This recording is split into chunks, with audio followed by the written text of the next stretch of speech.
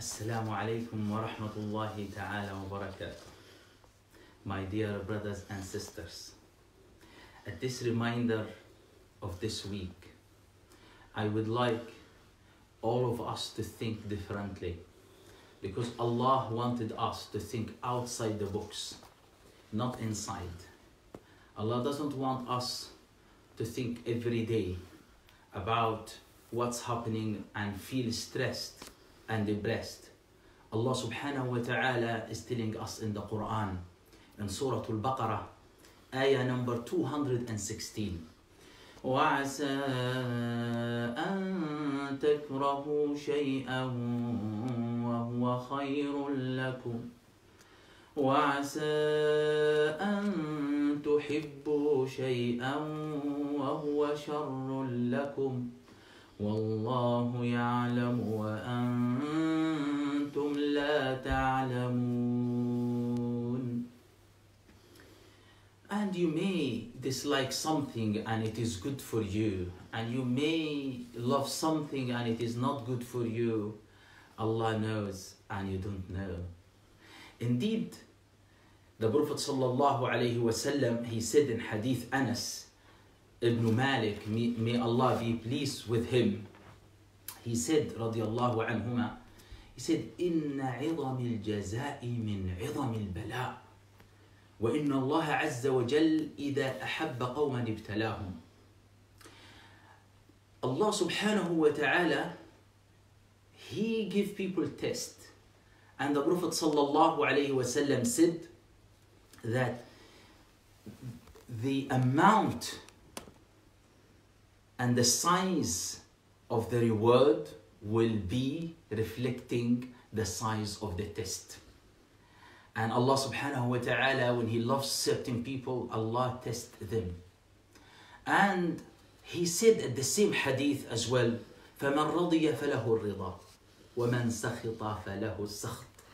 Meaning that whoever accepts the decision of Allah, the qadr of Allah, then he will be pleased and he will be in comfort and cool down and quiet and in control, and will be active, positive and productive. فَمَنْ رَضِيَ فَلَهُ الرِّضَى. Whoever accepts the qadr of Allah, Allah will make him happy, and Allah will give him the strength and calmness and tranquility. And whoever rejects the qadr of Allah, then this person will be rejected. So we need Allah to accept us. We accepted that test from Allah. We accepted the trial that Allah putting us at this moment. We can't go to the mosque, we cannot go to work, we cannot go to schools, we can't go to universities, and we cannot do the things that we used to do. And now we are locked at home most of the time. People go, only key workers, may Allah bless them all, and when it is necessary. But I want to give you this hadith that the Prophet sallallahu alaihi wasallam told us about. It's amazing hadith. And he said, أتاني جبريل فقال. أتاني جبريل فقال. Jibreel alayhi salam, the angel, may Allah be pleased with him, and all the blessing of Allah upon Jibreel alayhi salam. He said, Ya Muhammad, O Muhammad sallallahu alayhi wasallam, عش ما شئت فإنك ميت وأحبب من شئت فإنك مفارقه واعمل ما شئت فإنك مجزى به واعلم أن شرف المؤمن قيامه بالليل وعزه استغناؤه عن الناس. He said in this hadith, Ya Muhammad, O Muhammad sallallahu alayhi wasallam, live as much as you want, as long as you want. But remember, you will leave this world one day. You will die one day. And love whoever you want. And remember, you will leave them one day. And do whatever you wish to do. But remember, Allah will ask you about it, and Allah will judge you about it. And you need to know that the honor of the mu'min, his honor and dignity, comes from his prayer at night when there is no one there. Secret prayers, no congregation prayers anymore, no going to the mosque anymore, but we can pray between us and Allah. وَعِزُّهُ إِسْتِغْنَاؤُهُ عَنِ النَّاسِ. And his dignity, his honor is a prayer at night, and his dignity is his independency. He to be independent from others. Not rely on others, but rely on Allah first, and then his own hard work, his own production, his own knowledge, his own wisdom, his own work, his own contribution. Not to be sitting, panicking, and being lazy or careless, but to do things. And the mu'min, al-mu'min la ya'jaz. Mu'min doesn't feel, the believer never feel useless or hopeless. Always do something. And now it's time for doing online work, time to teach online, time to actually, and this is the good thing that Allah wanted us to see. The beauty of this test is Allah bring people together. People say they don't know actually where to find things in their kitchen. Now they know. People now do cooking for their families they never did. Husband and wife, their relationship become closer and stronger. Brothers and sisters, they became like friends, working together, talking together, discussing together, debating together. It's like team working together. Family values become emphasized and confirmed. And single people are close to Allah subhanahu wa ta'ala. They find time to reflect and do their own ibadah and prayers. So this time is important time that you feel missing people, so you phone them, you call them, you contact them online. You feel missing your parents, you feel missing your close friends, and then you contact them. This is the time that where we can look at so many beautiful things. Many people they didn't have time before to do things. Now you have lots of time to do things. Indeed, so many people they needed the time to be sitting alone, to relax, to reflect, to read Quran. Some people used to say, I have only little time to read Quran because they are key workers or they work so hard and long shifts. Now this is the time for them to really use it. This is golden opportunity indeed. Brothers and sisters, this is also bring lots of knowledge to us. Many people, key workers, they combine prayers. Key workers, they do things that not like people sitting at home, because the nature of their job and the services that they do for the society. May Allah bless them all.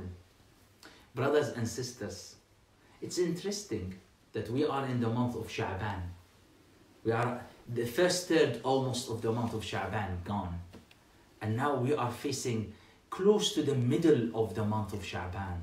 The month that the Prophet ﷺ used to fast a lot. The month that the Prophet ﷺ said that he loves to do fasting in it, so his deeds will be presented to Allah subhanahu wa ta'ala while he's fasting. And that's annual presentation to Allah subhanahu wa ta'ala. This is the month that the Prophet ﷺ used to fast a lot. And he said that this is the month that not many people mindful and careful about it or aware of its importance indeed. This is the month that the Prophet ﷺ mentioned something important about the middle night, the muntasaf of Sha'ban, the middle night of Sha'ban, that he said that Allah subhanahu wa ta'ala look at the hearts of the creation. Allah look at the hearts of his servants. Allah look at the heart's condition, the heart's status. All the servants, all the worshippers, all people.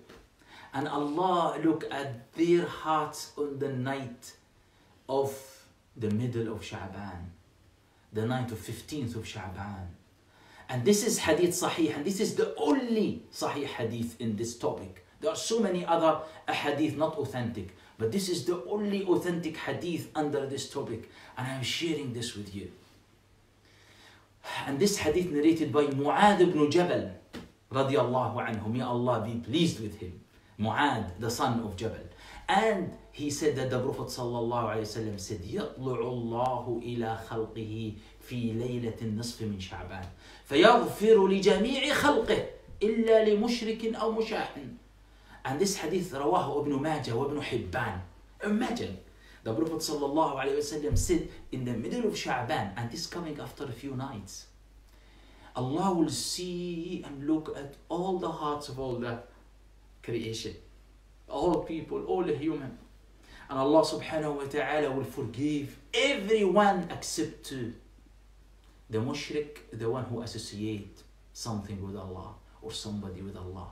So we need to have pure Iman, pure Tawheed, monotheism, pure. Our life, our death, our work, our ibadah to be for Allah and only for the sake of Allah. Sincerely, 100%.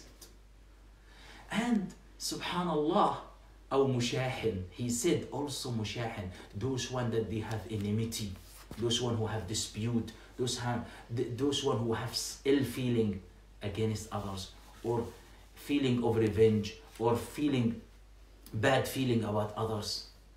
Allah will not accept and forgive those ones. So this is also indicating and inviting us to settle our issues in family issues, husband and wife, brothers and sisters, friends, community members, everyone.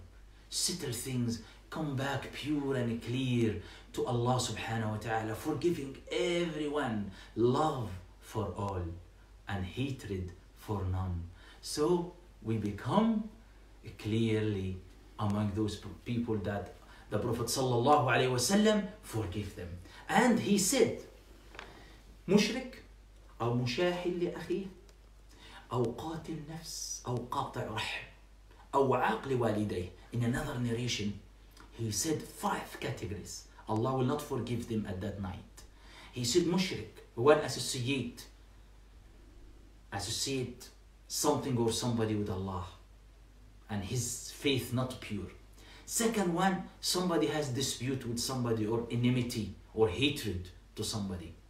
That's why we should have love for all and hatred for none. And the third one is qatil nafs, a killer. Somebody who take a soul, take life without justification. This is a criminal and committed a great crime. Without repentance, without asking for forgiveness, without compensation, without coming to justice. And the next one is qati' rahm, the one who cut his relationship with his family, with his kinship, with his relatives. He's away from kindness to parents. He's away kindness to relatives, away of being kind and good to others. And the fifth one is aaq li walidayh, somebody who displeases his parents, somebody who's bad to his parents, somebody misbehave with his parents, somebody doesn't love and care and listen to his parents and obey his parents, somebody who's not kind and friendly with his parents. Brothers and sisters, Allah wanted us to think differently.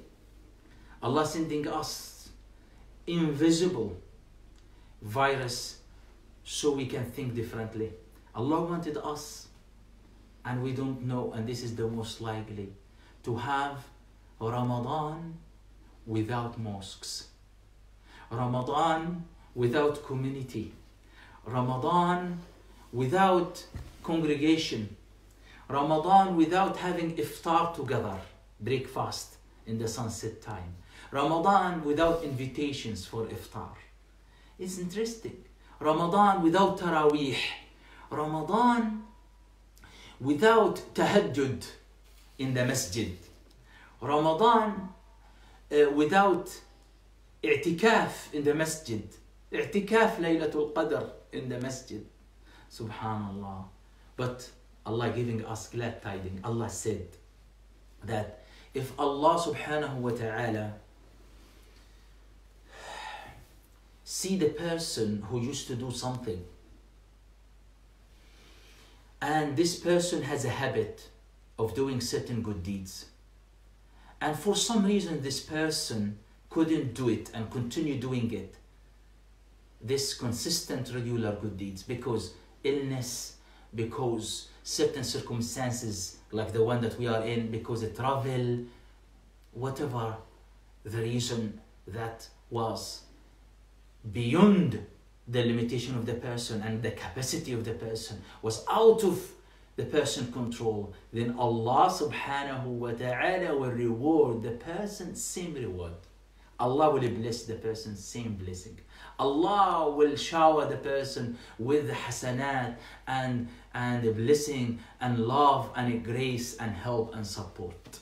Subhanallah. Because the person used to do this intentionally, sincerely, and now the person is prevented from doing it, stopped forcefully due to certain circumstances like the one that we are in. Subhanallah. Subhanallah. This is a great news for us, that Allah will reward us. This is why we need to be now ready for Ramadan. We need to be ready psychologically, emotionally. We need to be ready spiritually. We need to be ready mentally. We need to be ready in a personal level and family level and socially as well, and in terms of community as well. We need to think how we can pray Taraweeh but at home. Do the iftar with the family at home. Do the dua at home. Do the tahajjud at home. Do all the prayers at home. And do it for families together. And that also for individuals, single parent, single fathers, students, single Muslims. They do it together. They read Quran from cover to cover. Khutmul Quran. They finish it at home. They help each other. They prepare iftar together. Husband and wife, father and mother, children, everyone together. And they plan their things together. Students of the university. You may think that being single and alone and doing your worship and doing your ibadah alone, preparing your breakfast alone, doing iftar and suhoor alone, fasting alone, prayer alone, being alone, you don't know that there is a greater blessing in this. You don't know that spiritually you are actually developing a great one-to-one relationship with Allah, because you are getting a great position. Al-khulwa billah was-suhba ma'allah wa ma'al-Quran. Your friend is Allah. Your friend is the words of Allah, the Quran. And the Prophet sallallahu alaihi wasallam, and I'm giving you this glad tiding. The Prophet sallallahu alaihi wasallam said that 7 types of people, they will be under the shade of the arsh, the throne of Ar-Rahman in the day of judgment, while people are struggling the judgment. And he said one of them, a person ورجل ذكر الله في خلوة ففاضت عيناه. رجل ذكر الله في خلوة ففاضت عيناه. A person that remember Allah and mention the names of Allah, glorifying Allah in isolation. Look at this word, beautiful word in this hadith that we never thought about, but it came into our life. Allahu Akbar. In isolation, ففاضت عيناه. ففاضت عيناه. And then his eyes moved to tears. His eyes, fadat means flood. His eyes are flooding with tears. Allahu Akbar. It's a great tiding, glad tiding for you, that you will be under the shade of the throne of Allah on the day of judgment. Brothers, we need now to prepare ourselves how to contact our friends, our families, our relatives, our parents, those one who are close to us online and by phone. We need to plan our dua and prayers for all the humanity at this time of calamity. We need to pay our zakah. We need to pay our zakah at this difficult time to the needy, to those people who are desperate, from our relatives and our neighbors and the orphans and the widows and those one of need. We need to donate to our masjid, our mosque, to maintain the masjid for the coming year. All these need to be planned indeed for the coming Ramadan without mosques, Ramadan without community. Because if the mosque physically not there and not open, but spiritually the community there and connected with each other, spiritually, hearts together, minds together, communication online and on the phone together indeed. Brothers and sisters, also I want to share with you something very interesting that this calamity came with. And indeed what Allah said in the Quran, you may dislike something and it's good for you. This present and showed how Muslims' contributions toward managing this calamity. The role of Muslims and mosques and community and the importance of it. And in community and individual levels and mosques, you see many mosques are doing deliveries, services for elderly people, vulnerable people and single people at homes. Muslims and non-Muslims. And you see this in the internet and you see people thanking them, sending thanks and all this. It's amazing, isn't it? And you see people are taking food to NHS, people and hospitals, Muslim takeaways and places and kitchens that are taking the food to emergency services in hospitals. It's amazing. You see, subhanallah, and Muslim nurses, doctors who retired, they joined NHS again and they volunteered and they are helping at this difficult time. You see today the name of Umar Ishraq, this name that came so high. Allah honored this person, the executive manager of the ventilator company that called Medtronic,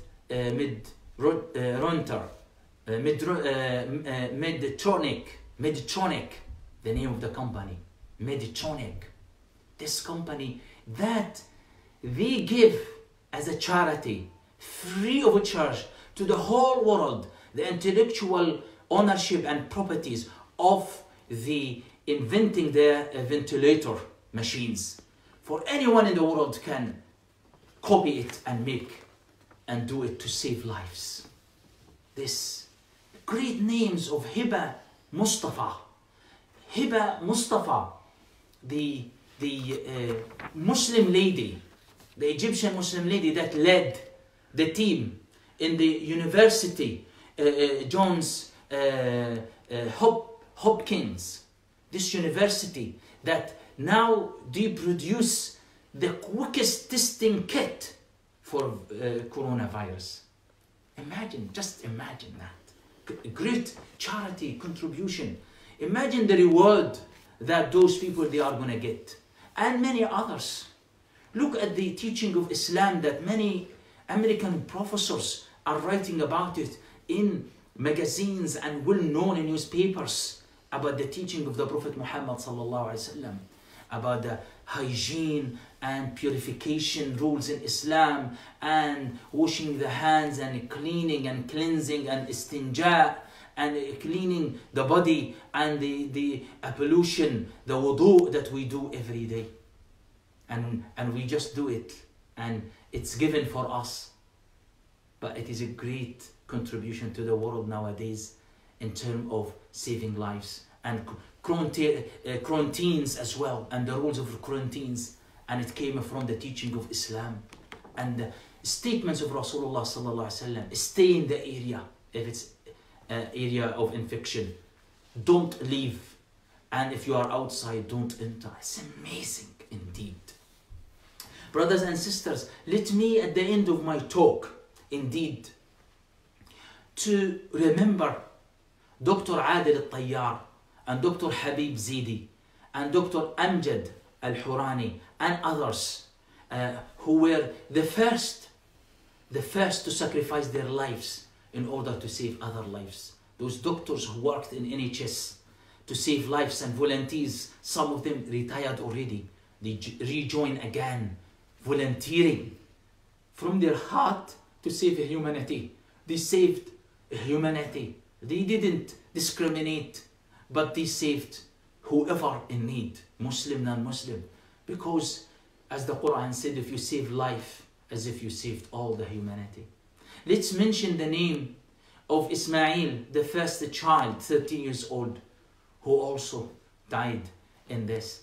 Brothers and sisters, many of the ulama, they believe that those one who pass away because of the coronavirus, they are in the state of shaheed, the state of martyrs in Islam.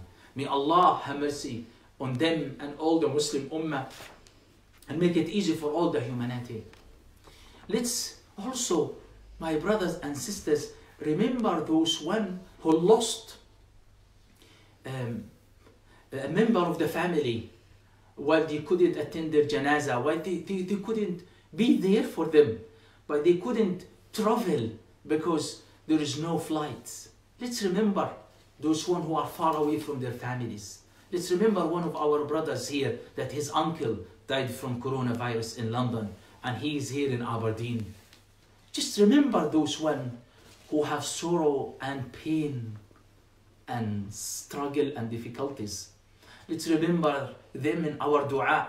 Let's remember one of our brothers here who his mom died just yesterday morning back home in Algeria, and he's here, and it's very hard for him that he can't travel and he cannot attend his mom's funeral. Let's pray for everyone.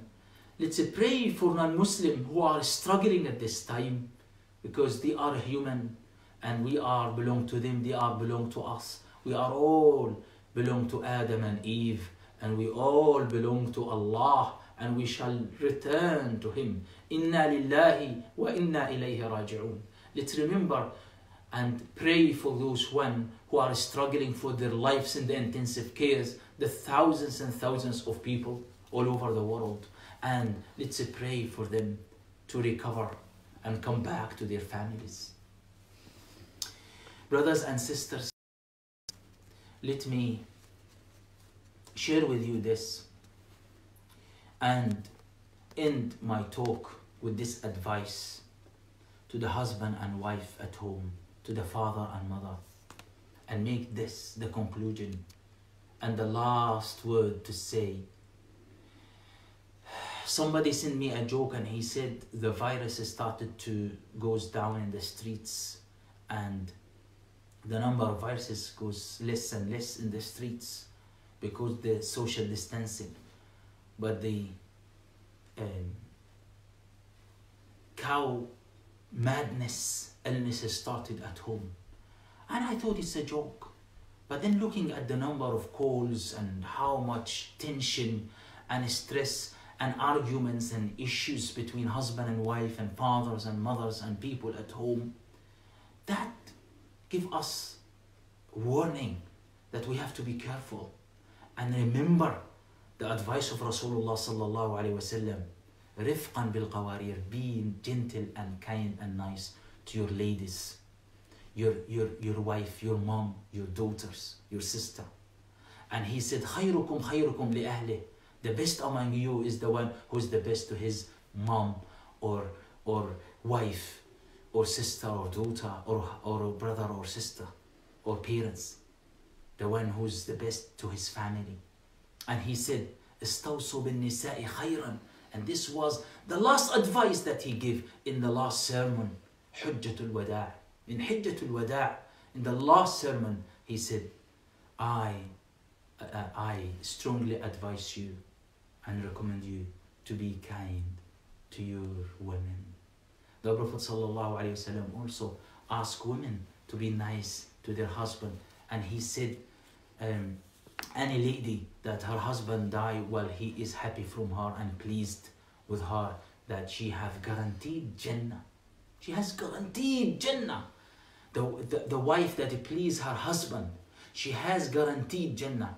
And another hadith, he said that if a lady did her prayer and fasting and kept her chastity and modesty and pleased her husband, then Allah subhanahu wa ta'ala will tell her on the day of judgment, welcome to Jannah, and all the gates of Jannah will open for her, and she can choose any gate to enter from. Allahu Akbar. إذا صلت المرأة خمسها وصامت شهرها وحفظت فرجها وأطاعت زوجها قيل لها ادخلي الجنة من أي أبواب الجنة شئت. Subhanallah.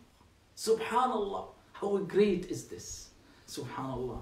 And this is really a great messages from Islam to us at this difficult time. So we need to think differently now. Indeed. We need to think outside the box. We need to actually think of the good and benefits things that coronavirus brought for us. We need to know by sure that it is the creation of Allah and Allah will remove it. And it's gonna go. But we need to pass this journey peacefully and with faith and strength and confidence and more knowledge and more Iman and more good deeds. Brothers and sisters, at the end of my talk, I would like to remind you to pray 4 rak'ah dhuhr, a prayer today, and also to pray Salatul Ghaib, to pray Janaza, the funeral prayer Salatul Ghaib, the prayer of Janaza in absentia, and absentia meaning those one who maybe no one prayed funeral for them, or only few people did, and indeed they are special to us. All those one who died from coronavirus, they are special to us, they are dear to us, they are our family, they are our community, they are our Muslim Ummah. They fought on our behalf in the front lines to save lives, indeed. And the least that we can do, make dua for them, that Allah subhanahu wa ta'ala bless them Jannat al-Firdaus, the highest rank in Jannah, in paradise. And to make it easy for their families who even they couldn't attend their janazah. And to make it easy for all their families and give them the patience and strength to cope with this musibah, with this hardship and difficult time. وَمَا تَوْفِيقِي إِلَّا بِاللَّهِ عَلَيْهِ تَوَكَّلْتُ وَإِلَيْهِ أُنِيبُ. Indeed, all the success that we have is because of Allah. وصلى الله على سيدنا محمد والحمد لله رب العالمين والسلام عليكم ورحمة الله تعالى وبركاته.